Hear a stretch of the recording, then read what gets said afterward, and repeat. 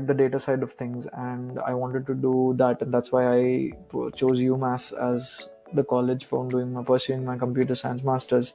So you would want to do something you like in networks, or you would like something in security. So the different colleges have different fields of computer science which they provide a good education in and a good exposure in.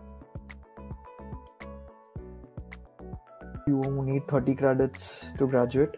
30 credits is roughly equal to 10 courses. Outside the department, I can take 12 credits, not 12 courses, 12 credits, which roughly accounts to like 4 courses outside the department.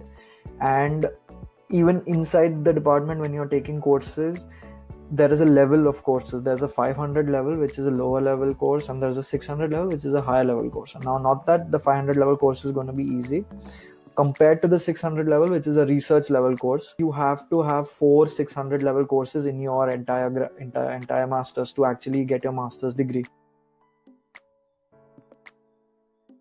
There is a list of pre-approved courses by your department from the list of outside courses which are pre-approved by your department.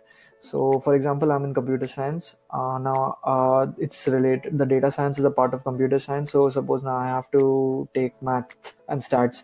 There will be a list of stats courses from the math department in the university, which is pre-approved by your computer science department. So, you don't have to take permission from your department before enrolling for that course. For example, this semester, I wanted to learn IT project management. That is what the business school offers, which is totally different from us. It's called Eisenberg School of Management. I wanted to take a course from there, so I sent a mail to my program director, and I gave him a reason that why do I want to learn about this, and it's not pre-approved, so he approved it. And usually you don't get any fuss about it. It's not like India where you have to like hassle with the authorities and stuff. They are very nice about it. They'll help you understand which courses you can take, you cannot. First and foremost is data science, because our school is very high on data science. We have a center of data science. The next is security, information security. After that, we are good with theoretical computer science, machine learning. I took 3 courses, like one was machine learning, the other was algorithms, and the third was statistics. Now, machine learning had a lot of assignments. The second one, algorithms, had like 2 exams and assignment. Machine learning had assignments which were all very practical. We had Kaggle competitions and stuff, so that was very practical based. Then statistics had a lot of assignments which required a lot of solving and stuff, and a very small project at the end. So it's totally on the course that you're taking. You'll see the structure of the course on the professor's homepage or the course page, where you'll see how they have divided. Like usually what they do is they either assign a majority to a final project or a majority to a final exam.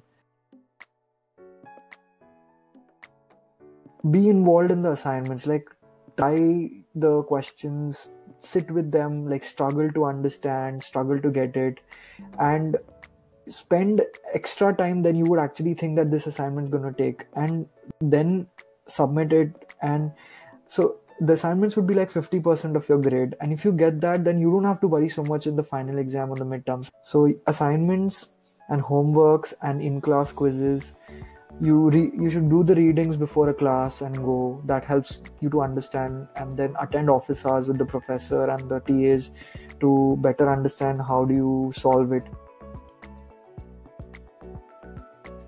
If you really want to prepare for something, revise whatever you have to do for your job interviews.